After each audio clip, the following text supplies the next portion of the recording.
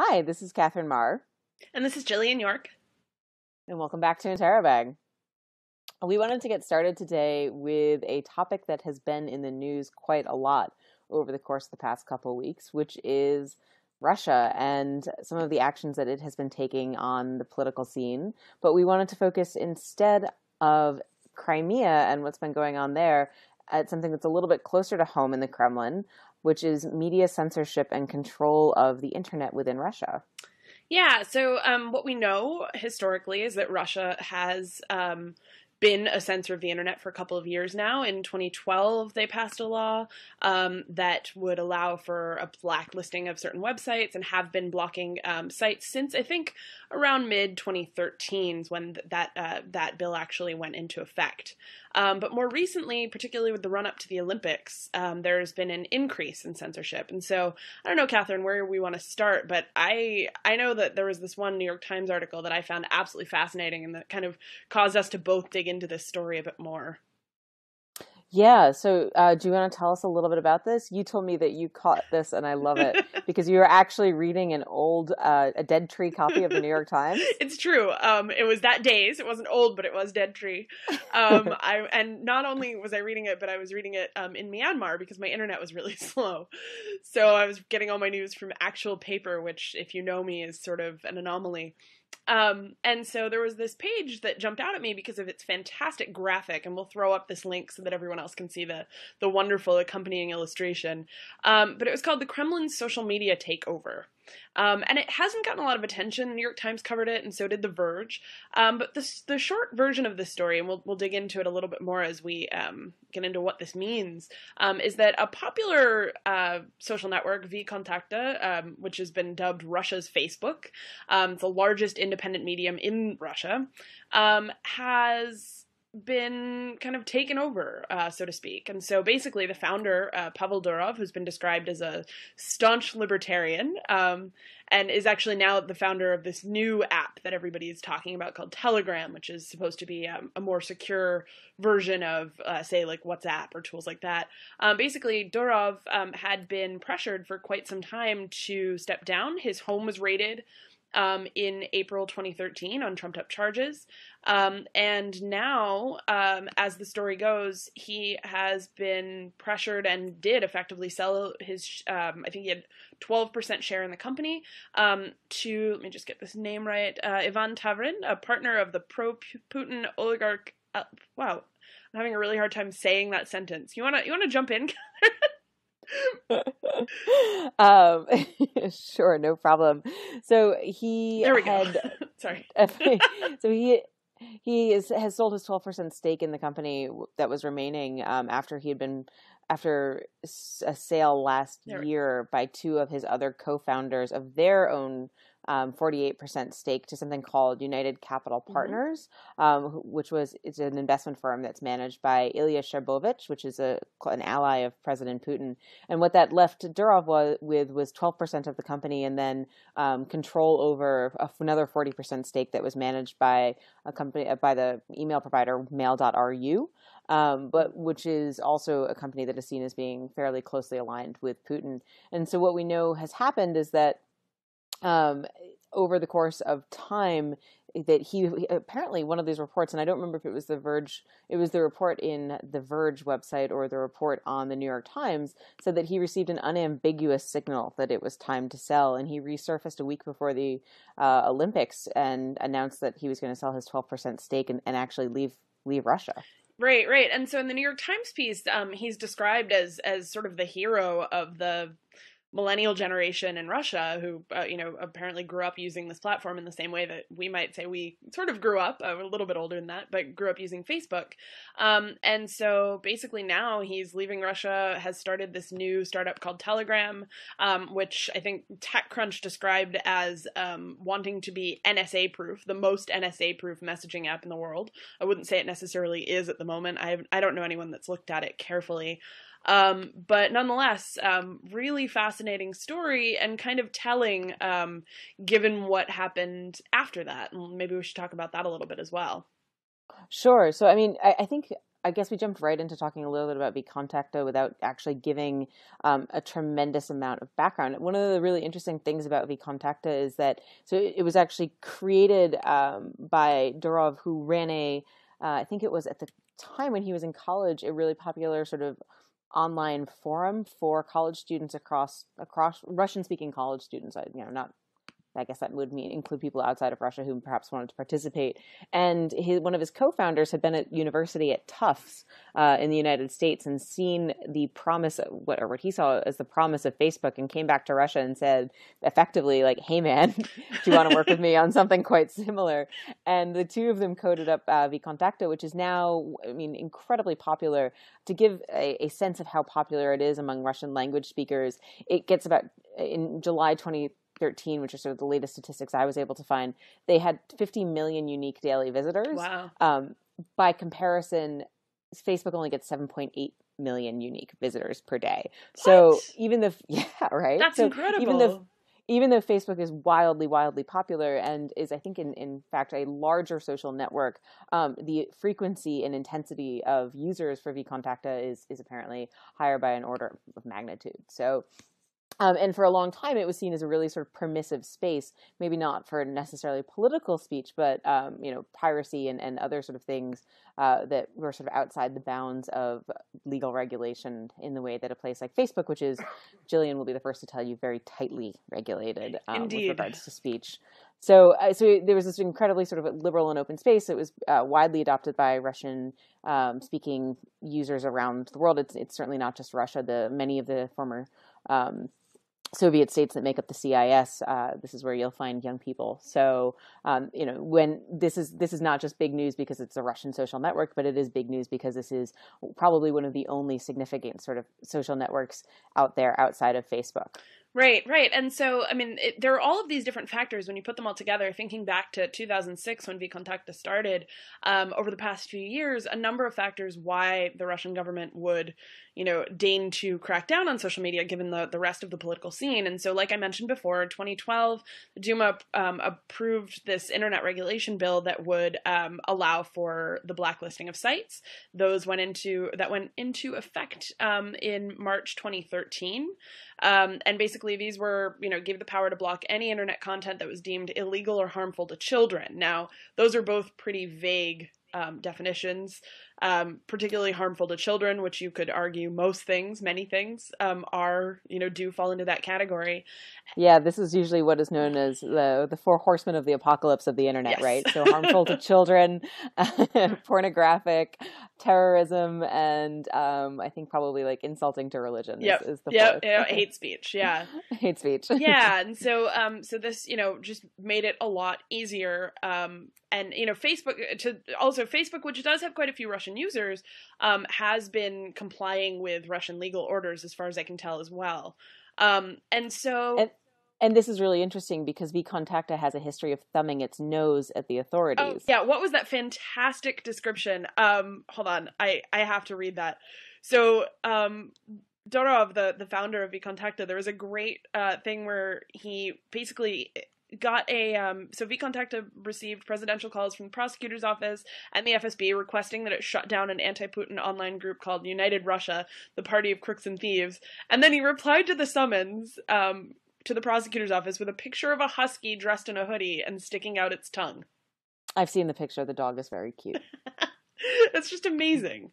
And so anyway, so speaking of thumbing their nose up, so what has happened now is that there all of this talk about surveillance during the Sochi Olympics recently, and Katherine and I talked about that a little bit last time, I think, but there's not much that we can put a finger on. There hasn't been much kind of brought out for evidence. But shortly after that, so around March 12th, 13th, Russia began blocking access to major independent news sites. That's right. So we know that some of the major independent news sites, including people who are known for being sort of anti-Putin for a variety of reasons. So there's Alexei Navalny, who runs a really, really popular blog on the website LiveJournal, which LiveJournal was once a very popular blogging platform in the West. It still is the primary blogging platform for Russian language speakers. Garry Kasparov, who is known as a dissident activist, and the online newspaper Grani, and Echo Moscovy, which is a online site for actually a major radio station, which is majority owned by Gazprom. By Gazprom, yeah. Exactly. So all of those different sites were blocked over the course of the week of March 13th, essentially overnight, if I'm not mistaken. Yeah, and the prosecutor general actually published a list of the prohibited sites, so there was a small amount of transparency around this. We're going to get more into the discussion of transparent censorship when we talk about Turkey later. But there was a little bit of transparency around this, and it said that the news sites had been entered into the single register of banned information after calls for participation in unauthorized rallies. So if there were a fifth horseman, it would probably be calling for protest. That's right. And those protests were actually around what was going on in the Ukraine. I think this is really important to clarify. This actually has nothing to do with Russia being in the news more recently with regards to its annexation of Crimea, but this has to do with when there were protests in downtown Kiev, and there was the unrest that was going on there. There were conversations that were happening about what, an appropriate response in Russia might be, and talk of, solidarity protests and the like. And that's really where this came into effect. Right. So that brings us to, I think that brings us to just talking about what does this mean for Russia? What's going to happen next? Is this going to be opposed? Will it just kind of go down quietly? So one of the really interesting things about Russia is that sites pop on and off the blacklist all the time. This is not something where we see sites that go on and then are on for really extended periods of time. In my experience, and Jillian, I'm sure you've seen this too, some of these opposition sites and sort of dissident sites will come on and then they'll come off and be unblocked again just as quickly as they went on. So it's like the Russian government seems to really use this as an example of just-in-time blocking around politically sensitive events. Yeah, exactly. I mean, this is kind of a practice that was started by Iran. Iran used to do this all the time, kind of take sites down when they thought that they would be a real threat during periods of protest or elections and put them back up. And yeah, like Katherine said, this is what we kind of refer to as just-in-time censorship, and it seems like this is Russia's tactic these days as well. Yeah. But I think you're right. I mean, there is sort of this question now. Russia seems to be flexing its muscle on the international stage increasingly aggressively. We've seen, obviously, what's happened in Crimea. And, now just this morning I was reading an article making sort of the assertion that is Crimea going to be the end of this, or is this going to go and spill into other countries, other former Soviet states? Should Moldova be concerned, for example? And if Russia is going to continue some of its expansionist tendencies, which are, certainly within the international community, pretty strongly condemned. Mm-hmm. Is this something where censorship is going to become an increasingly popular and not popular, an increasingly part of the toolkit for the Kremlin and for Russia's political power structure? Yeah, no, absolutely. And I do think that. There's a chance that this will go much further. I mean, I think that's a chance with a lot of the countries that we're going to be talking about today. So I guess the question then is, what do the people think of this?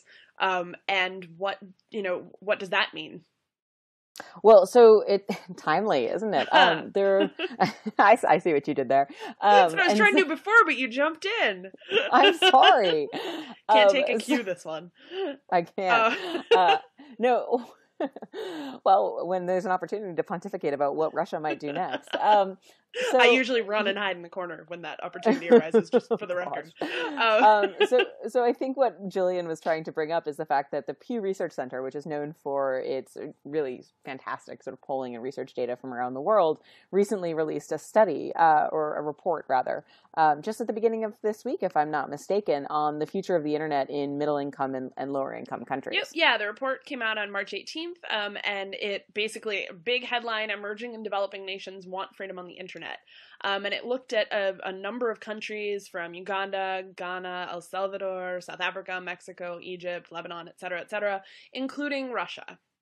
And we'll talk about some of the other countries as well later, but Russia, the statistic was particularly interesting in that 8 in 10 Russian adults under the age of 30, so really the core millennial generation. The users of eContacto. Exactly. Want freedom. Those folks want freedom online. And now, like, just to clarify what freedom online means in this definition, I feel like we should look a little bit closer and see, exactly how far these folks are willing to go. Do you know the answer to that offhand? So it's, what I've seen, and I haven't had the chance to read the report in its entirety, is that among Russians as a whole, it's, as Jillian said, 80% of people under the age of 30 believe that the internet should be uncensored. It's not actually really clear what censorship means. I don't have a definition of it in front of me. I would imagine that it probably does actually, if you were to look at the language, and Jillian, I don't know if you're pulling it up. Yep. Does it say anything about whether or not those 4 horsemen of the apocalypse, that the censorship for protection of children, terrorism, hate speech, and the like, are those sort of carved out? Fascinatingly, the question was very loosely worded, and I can't believe that this is really a 2-page document. I'm sort of puzzled by what I'm finding at Pew, but basically the question was, how important is it to you that people have access to the internet without government censorship? And then asked on a 5-point scale from very important to not important at all. Oh, okay. So yeah, I guess that is pretty unclear, because in my experience, and certainly I'm sure you've seen this too, Jillian, is that when you actually ask somebody what censorship means, you get really broad definitions of what someone would think of as a censored internet versus an uncensored internet. And it can go in any direction, by the way, because I've gotten into serious debates with Egyptians about incitement, and they're like, no, it's fine. Like, no, that should not be illegal. And you're like, wait a minute, but okay, and my First Amendment gets all haywired in my brain. Whereas I've had conversations with individuals who are fully for, a free and open internet, but yet believe that any sort of incitement whatsoever should be taken down and would not consider that censorship. So this is pretty broadly worded. And so while it is interesting and eye-catching in terms of the overall numbers, it's not necessarily really indicative of any sort of deeper truth. At least that would be my take. No, but what is interesting is the gap. I would agree with you. What is really interesting is the gap in age ranges. So 18 to 29-year-olds, like Katherine said, 80% say an uncensored internet's important to them. 72% of Russians 30 to 49 say that. But then when you get older, over 50, only 44% of Russians say that. So, I mean, I'm guessing, of course, that I'm going to go ahead and make the assumption that internet usage is correlated to age in Russia, as it is in many countries. But nonetheless, I think that we are seeing a huge shift in opinion amongst our own generation. And I mean, I think that, some of that is structural, and there's been literally entire books written on the subject, but a huge part of that does come out of the internet that you experience, right? And so for sure. It's very interesting to me that the users of this social network, eContacto, which has this historically had this very freewheeling sort of reputation, that was led by somebody who sort of aggressively styled themselves as a libertarian, and thumbed his nose at authority. There's sort of a structural reinforcement there of perhaps some of these attitudes. Absolutely. So let's talking about censorship. Yeah. I was going to say, I want to talk more about the poll, but I want to talk about a few other countries first. So yeah, talking about censorship, what part of the world would you like to travel to next, Katherine? Well, I mean, I think that what we can let's talk a little bit about Syria, because a study came out just this past month on a massive dump of data from 2011 from Syrian censorship. Now, did you have the chance to take a look at this? In fact, actually, I know you did, because you were quoted in some of the articles talking about it. Oh, crap. You were. That's not helpful. Well, I did not have a chance to take a look at this particular article that you have sent me here from the MIT Technology Review, which we'll link to this for our viewers. But so I can talk about it. Sure, yeah. Why don't you jump into it, and then I guess I will try to remember what I told the media. So back in October 2011, a hacker group called Telecomics was able to get their hands on 600 gigabytes of data from the Syrian government's web censorship apparatus, and that entire data set represented something like 750 million requests, internet requests, not censorship, not like reports of blocking, but just ordinary web users' traffic over the course of the time period that they had available. And that was dumped in 2011, and just over the course of the past month, so I think it was, in February, there was a report released in a open source academic journal actually analyzing all of this. And what it found was that over the time frame that these researchers looked at, only 1% of the Syrian internet was actually censored at any given time. Right. This is really interesting. And I'm looking at this report. Sorry, I got a little distracted there because I found several errors in this article. But it's true. Well, so they claim that Syria uncensored Twitter, Facebook, and YouTube in February 2011, fearing the possibility of unrest if they censored it wholesale. And that's not, first off, Twitter was never censored, and second, that's not why they uncensored it. But anyway, I digress. So 1%. Yeah. So this is not surprising to me. So I believe that is what I ended up, because I think I made the journalist feed me the information before I responded to it. Probably that's the lazy person's media call. But yeah, so censorship based on four main criteria. So URL-based filtering, keyword filtering, destination IP address, and a custom category-based censorship, which is indicative of using commercial filtering software. That doesn't surprise me at all. I think that it's what happened after 2011 that's more surprising. I'm presuming you are referring to the investment in additional censorship technology? Yes, yeah. And so, we know that Syria, tried to purchase blue coat devices, but apart from... What are blue coat devices? Devices that... Put me on the spot, Catherine. No, I'm sorry. One of the comments that we've gotten from people who watched the show is that sometimes we talk about things and we don't explain what they are. You're totally right. You're totally right. So it was wait a minute. So this data actually came from the blue coat device. Well, then I'm wrong. And I feel like you want to explain that one, because I didn't realize that this report actually referred to them in 2011, and now I'm feeling a little... Okay, no, it's not.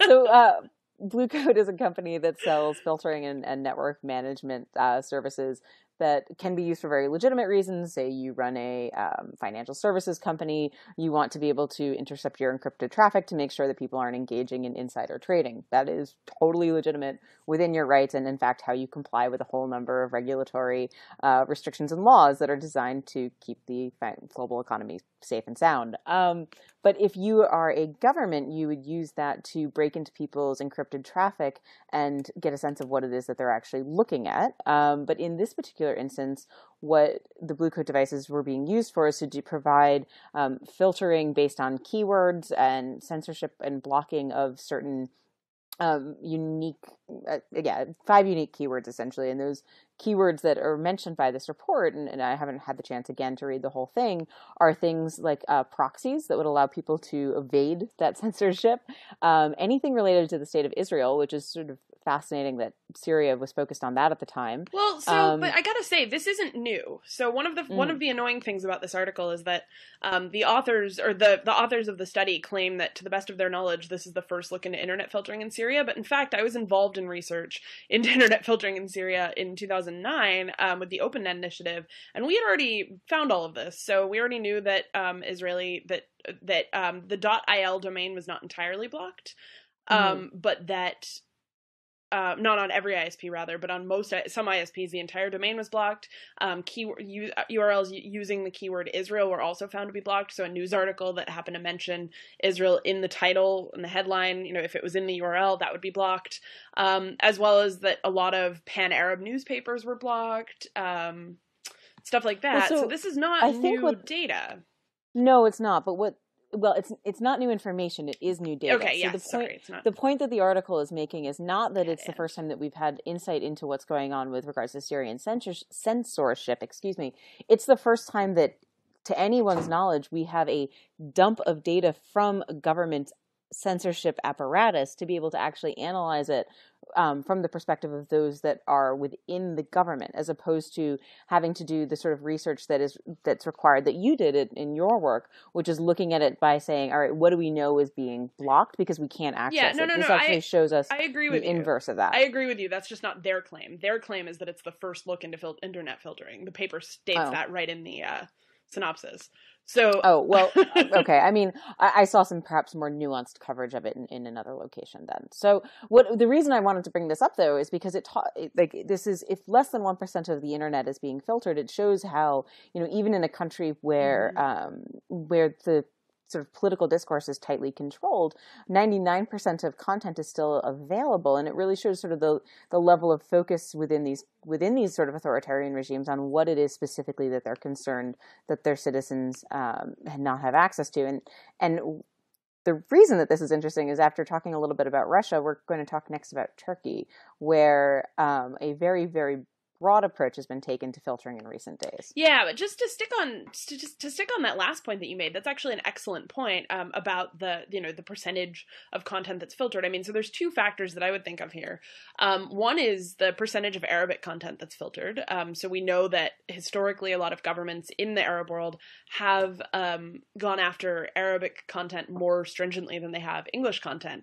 And even to this day, I've seen some quotes recently from our friend Lena Talla in Egypt, who runs the popular publication Madamasr in English, that you're still more able to evade authorities by writing in English. So that's still a thing, that a lot of countries still don't have the monitoring capability for English language content that they do for Arabic content.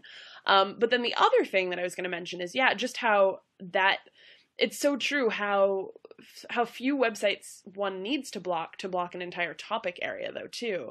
So if you look at like Pakistani censorship around Balochistan, or Moroccan censorship around the Western Sahara, these are countries that don't, just like Syria, don't block a whole lot of content. One of the funny things about Syria is that it never really bothered to block pornography. Which, I mean, is kind of funny when you think about it. Myanmar apparently is the same thing, I just learned. So, authoritarian countries that kind of keep certain things open, as kind of... Bread and circuses? Yeah. Yes. Good description. Exactly.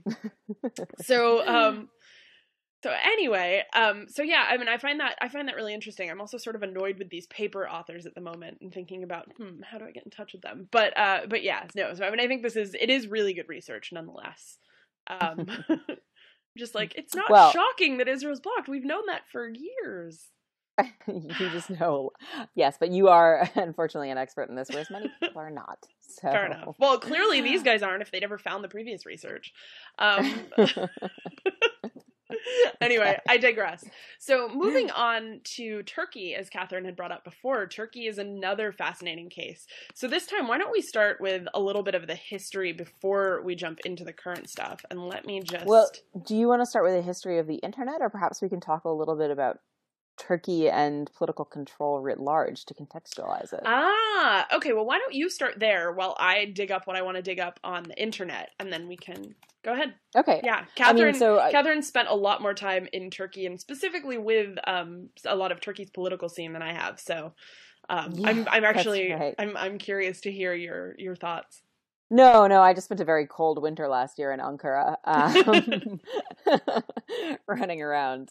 That's right. So I mean, Turkey in a nutshell, you have the AKP party, of which you have the Prime Minister, Tayyip Erdogan, who is the head of that party, who has led that party for over a very successful sort of resurgence of Turkey's economic and political clout in both the region and sort of on the international stage. Over the course of his leadership, since he's ascended to the prime ministership, what you've seen is a closing of the Turkish political sort of environment. The opposition party, which was prior to the creation of the AKP, the sort of lead party in power for many, many years, is really sort of very brittle at the moment and unable to provide any sort of meaningful opposition to Erdogan's policies. And as that has become increasingly apparent that there is really sort of no significant opposition. Erdogan has been increasingly emboldened in his both sort of foreign policy and domestic policies, and asserted control and crackdown on political opposition, arresting journalists. Turkey has the highest rate of incarceration for journalists in the world, for example. Really, applying approaches very similar to what we've actually just talked about in Russia, where there's extensive state ownership or state investment in various different media properties. And over the course of the past couple of years, also taking an increasingly aggressive approach to the internet. Now, again, Turkey has, in addition to a weak opposition, it has also had a fairly weak sort of civil society opposition as well, not just political. And what does exist in terms of civil society tends to be actually very closely aligned with the AK party, AK party's politics. It's really composed of like educational groups and sort of groups that provide social services and the like, and nothing really that sort of comes close to resembling what we would expect out of a relatively robust and long-standing democracy, which Turkey, depending on how you argue it, could be considered to be. I mean, it certainly is a successful democracy in the sense that it has clean and fair elections. The structures themselves that are in place are perhaps a little bit more questionable. So that's sort of where Turkey is. I tend to think of Turkey, and my favorite quote on the current state of Turkey comes from actually the King of Jordan, who's an interesting one to comment on democratic policies, who once compared democracy for Erdogan to like riding a public bus. When it's his stop, he gets off. That sounds about right. Yeah, I mean, I think the New York Times recently described it as an authoritarian democracy. I don't recall if that's the exact quote, but it sounds about right to me. Yeah, so, I mean, Katherine talked a little bit about the media restrictions, and it's true. Turkey ranked, 2013, they ranked 154 out of 166 on Reporters Without Borders Worldwide Press Freedom Index, which, I mean, we can question the methodology of that, but regardless, a ranking like that is not a good ranking. That's right. Sorry, go ahead. Yeah, since 1992, 18 journalists have been murdered in the country, 14 with impunity. Journalists are repeatedly fined, detained, occasionally beaten. The other great quote is the world's biggest prison for journalists, I think, also from Reporters Without Borders, doesn't really give much hope. And so when it comes to the internet, what's interesting about Turkey is that they do have a pretty good, pretty monetizable population of internet users. So 45% of the population has regular access to the internet, and that's a 2012 statistic, so it's probably gotten even better, particularly with the proliferation of smartphones. And the leading ISP, Turk Telecom, Katherine, correct me if I'm wrong on this, but they control the entire commercial backbone. And I believe that's right, also, I believe, all of the international traffic. So pretty centralized control. And so Turkey, over the years, has been increasingly trying to control various types of content. 2007, they passed a law that would prohibit online content in 8 different categories, most of which dealt with abuse to children or prostitution, things like that, facilitation of the abuse of drugs, but also crimes against Ataturk. And my favorite category. Yes, the crimes against Ataturk category is the one that has allowed Turkey to block YouTube. And so YouTube was blocked from like 2008 to 2010, and then again now. No, it's not blocked. I don't know. It's blocked on and off in the same way that we talked about with Russia, but usually for pretty long periods. And basically what will happen is the government will send a legal request to YouTube asking them to take down a certain type of content. YouTube will refuse, and then the government will block YouTube again. A lot of sites therefore comply pretty stringently with Turkish law, including Facebook, from what I can tell from the Transparency Report.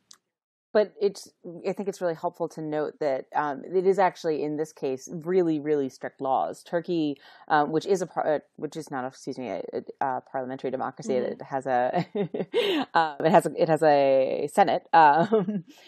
Turkey has really strict laws. In fact, just at the very end of February last year, they passed another really aggressive new internet censorship law that criminalizes all sorts of different behaviors and imposes new restrictions on people who, for example, operate internet cafes. Yep. So, say, as you mentioned, YouTube, Vimeo, which is another video site, SoundCloud, which is a popular audio sharing site, and Pastebin, which is a document dump site, have all been blocked. Now, the reasons for why these particular sites have been blocked is also very much tied up with some of the sort of ongoing political issues. Jillian, I don't know if you want to speak to that. Yeah, well, I wasn't there yet, but I was just going to say that, no, just a couple more fascinating facts. Just the sheer number, since we were talking about this with Syria, I thought it would be worth mentioning that last year there was a report that came out that said that an estimated 31,000 sites are blocked in Turkey. Wow. Which, I mean, when you compare that, I can't recall what the number was for Syria, and I've already closed that tab, but you compare that with like other countries that censor the internet that have, you know, where studies have been done on the sheer number, and I think that is pretty high, relatively speaking. I think the only number that I've seen higher is for Thailand, but that one's still pretty much an estimate, and also I think that they've got certain stricter controls as well. So anyway, yeah, so we're getting to now. And so what happened last year during the protests, the Gezi Park protests, is that there were all sorts of... Because if you'll recall, there were these giant protests in downtown... No, it's fine. No, it's a good point.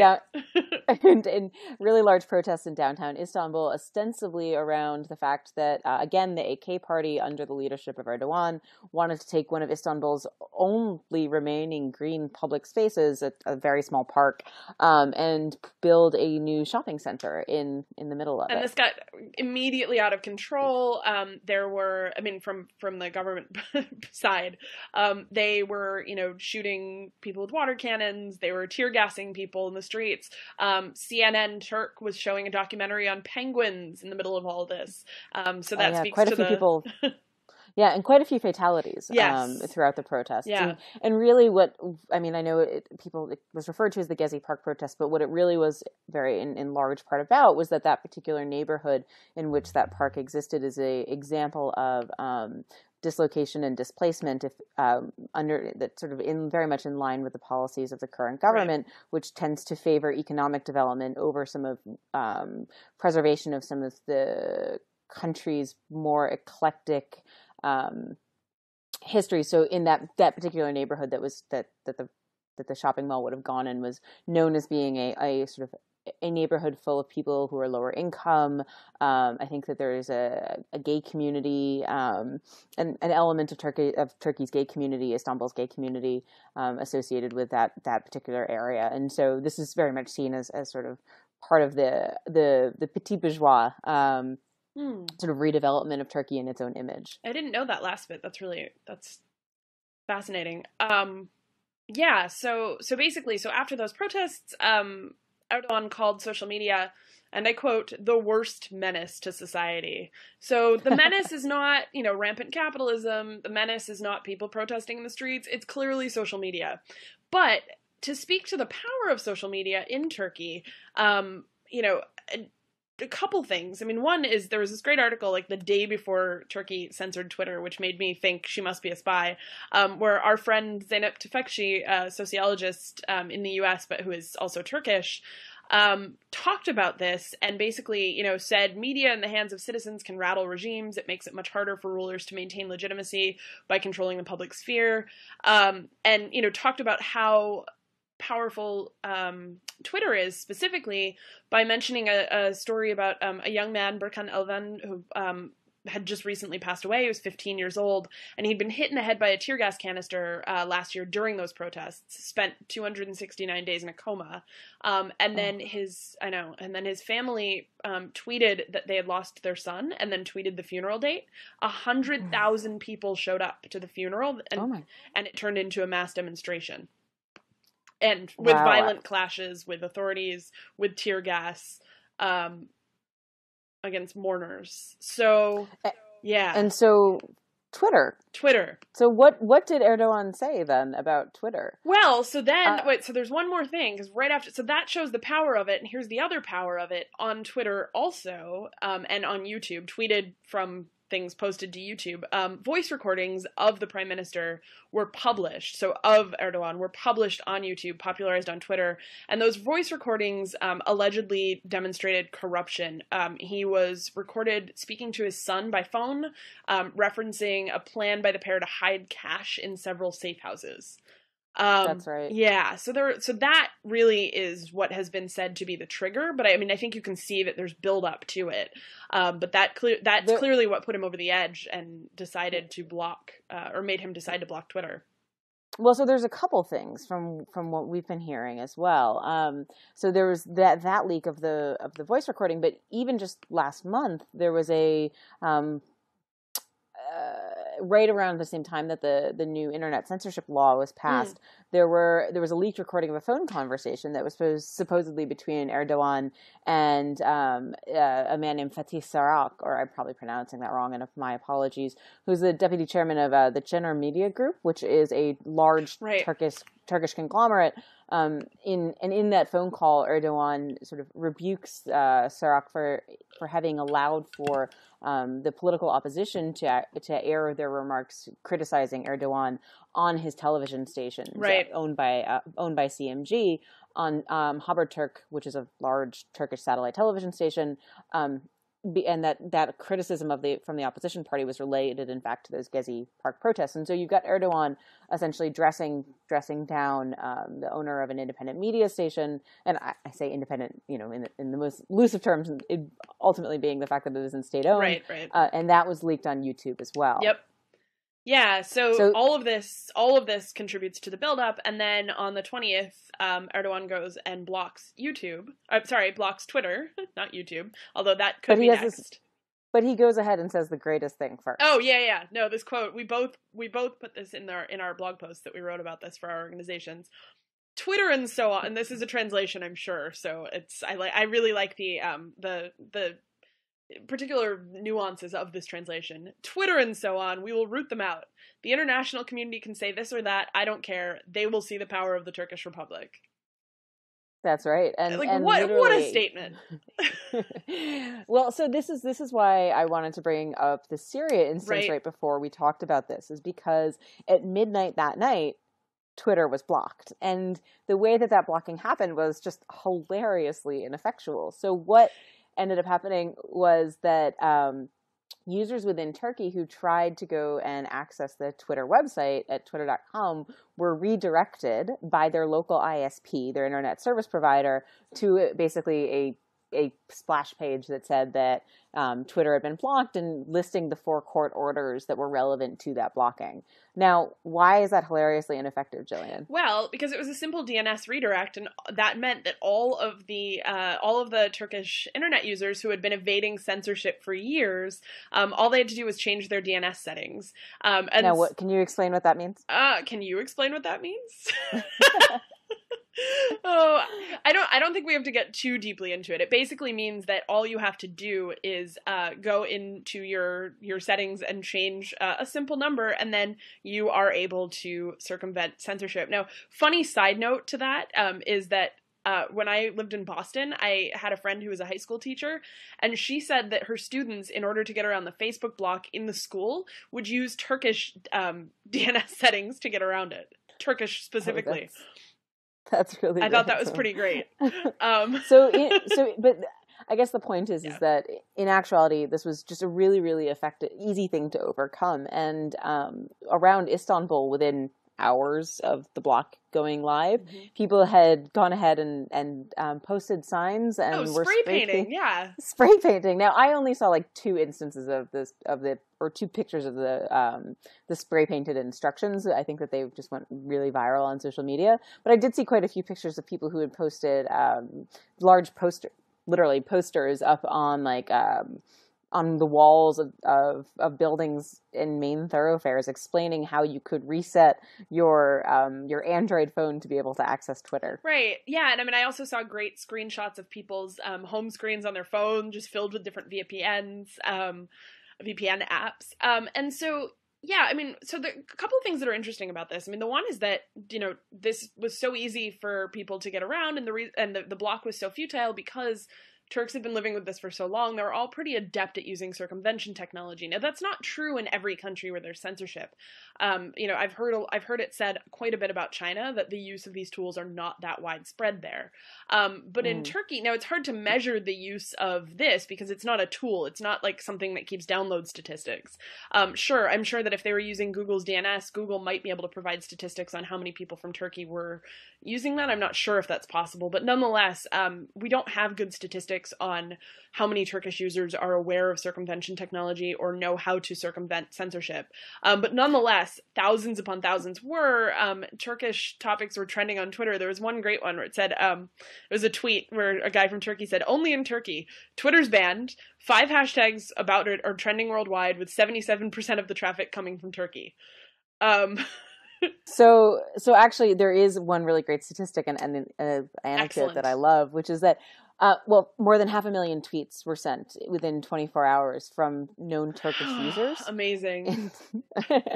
But one of those tweets, and I really do love this, came from Prime Minister Erdogan himself. Yes! So shortly after the block went into effect, the Prime Minister tweeted a message of support a message to his supporters who presumably were not on using Twitter. But interestingly, this is actually exposing something that fissures within the AK party. So the president of Turkey, which is a relatively sort of a figurehead role in the Turkish political structure. The president of Turkey is a man named Abdullah Gül, and Gül, who has generally been seen as more of a bit of a more of a moderate than Erdogan, tweeted shortly after the block went into effect that this was an unacceptable use of power to block all of Twitter in Turkey. And so you have the president of the country who's from the same party as the prime minister of the country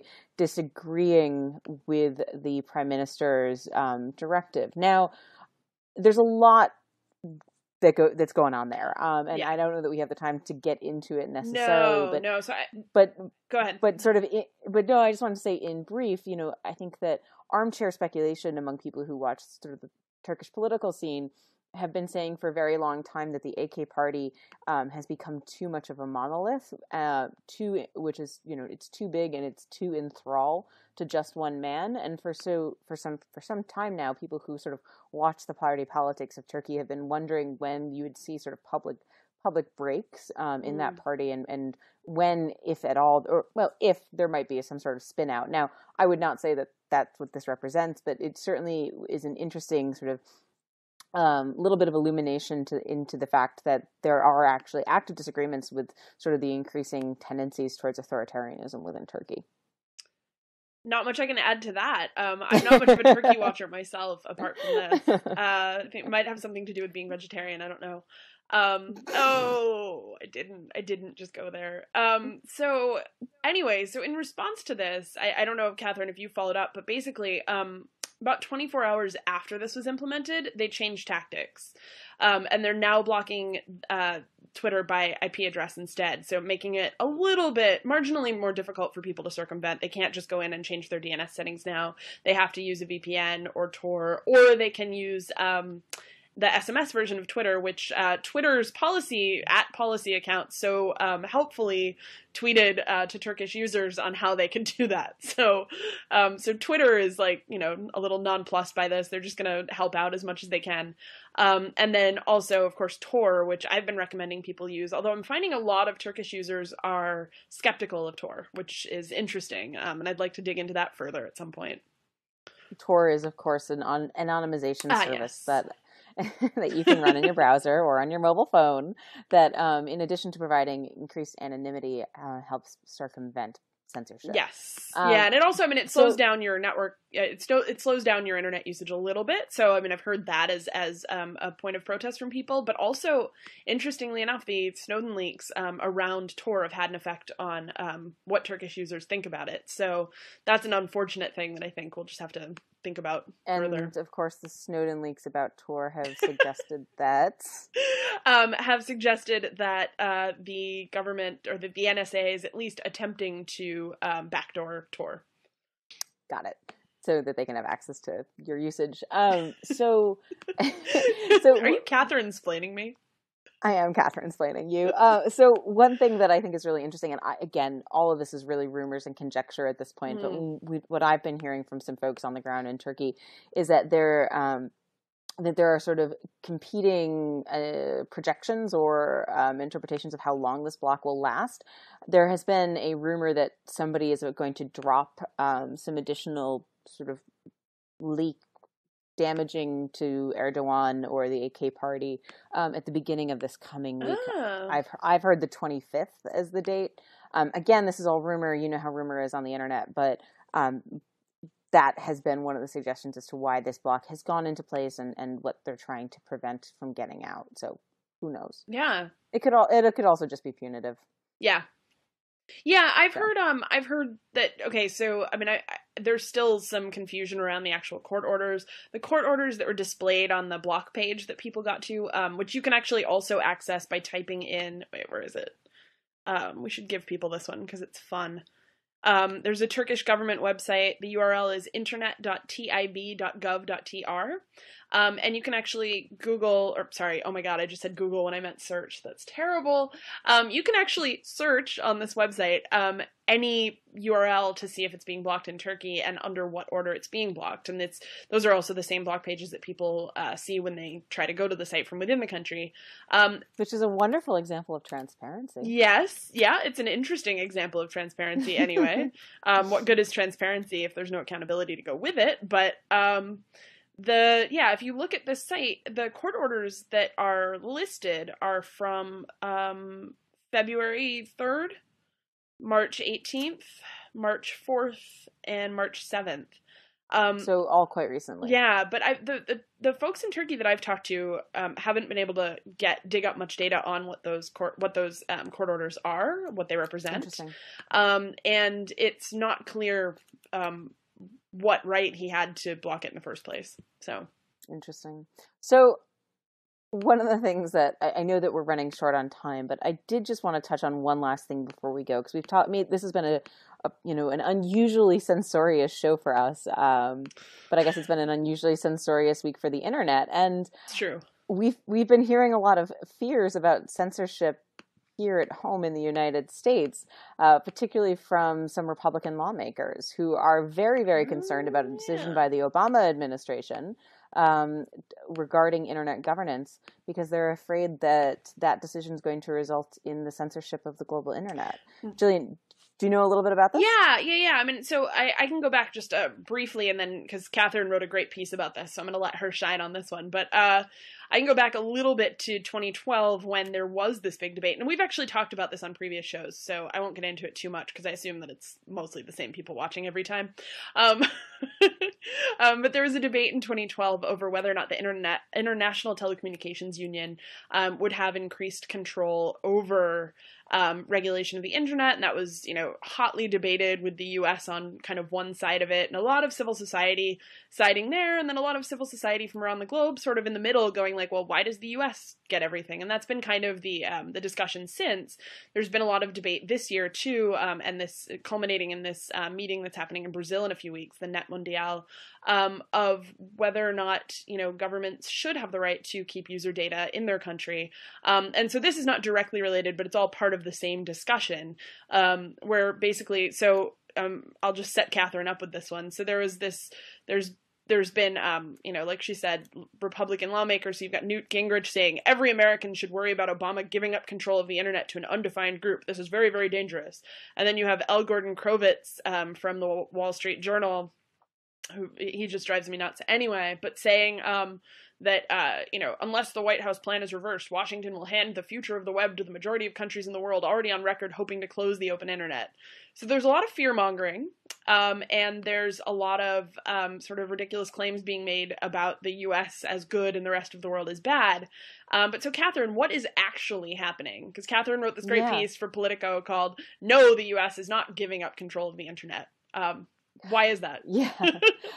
So no, the U.S. is not giving up control of the internet. Well, so what happened? No, it's really reassuring. So about a week and a half ago, the Department of Commerce put out an announcement saying that they were going to ask ICANN, which is the International Corporation for Assigned Names and Numbers. Internet Corporation? Or international Internet corporation? Internet Okay. Corporation. Oh, did I say Yeah. international? I meant internet. Yeah. Sorry. It's okay, So the it Internet happens. Corporation, the Internet Corporation for Assigned Names and Numbers, they were going to ask ICANN to put forward a plan to transition the management of what's essentially the DNS system, which we've been referencing throughout the But conversation probably didn't today. define the domain name system. So. The domain name system, which is really, it's what, turns the numbers that computers use to identify each other on the internet into the human readable domains that we enter in, like bloggingheads.tv. That is a domain. This is the thing that translates between our words and computer numbers. That's about it. So the Department of Commerce asked ICANN to come up with a proposal to make the management of this system more international. Now, a little bit of history. ICANN is a group that was set up about 18 years ago, primarily to manage this function of managing the internet's domain name system for the Department of Commerce. The function has always been managed by the United States because the United States played such an important role in creating the internet. Mm-hmm. And so historically, this was under the Department of Defense, and the Department of Defense actually contracted to the University of Southern California. One guy managed it for a really long time. When he passed away, there was a decision that was made to both make it a civilian function and transfer it to the Department of Commerce, and then also to actually create a institution that would be able to manage it that was a little bit more robust in terms of redundancy than the one computer scientist who had been doing it before. Talk about a single point of failure. I know. So ICANN was set up. It actually its headquarters are in the same building that has always managed it, same building that the USC function was in. But ICANN is already a global organization. So ICANN has offices around the world. It has a very diverse board made up of individuals from all over many different nations. It has, its structure includes a function that has a government advisory group that includes representatives from more than 111 different nations, non-commercial stakeholders, so people from academia, commercial stakeholders, entrepreneurs, business folk, and the like. And it's an extremely global organization. It can be criticized for not being as transparent, possibly, as we would like it to see, but right. But so what the Commerce Department did was said, ICANN, you're already basically handling this function in a fairly international way. What we would like to see is a formal proposal for transition. And this really has scared a number of people in Washington, and I think beyond, because it's a complex subject, and people thought, oh my goodness, we're handing over the internet to the UN, to some sort of global body. And in reality, what Commerce is actually doing is following guidance that Congress passed a resolution on in 2012. So in 2012, when there was a conversation going on about whether or not the UN should assume a greater role in managing the internet, Congress passed these resolutions in both houses saying that Congress wanted to affirm the importance of the multi-stakeholder function of governance, which is the multi-stakeholder means it has the private sector, right, academics, civil society, members of government, research institutions, all the different people and individuals that believe that the internet is important and play an important role in it. And Congress wanted to affirm that specifically because they were concerned about the fact that without a multi-stakeholder model, it could just be governments who are involved in running the internet. So I like what you say here at the bottom, because you talk about, that essentially this is, and I want to make sure that I'm understanding this correctly, but basically that this is sort of a good compromise. If Commerce does this now, then it prevents a bad deal later.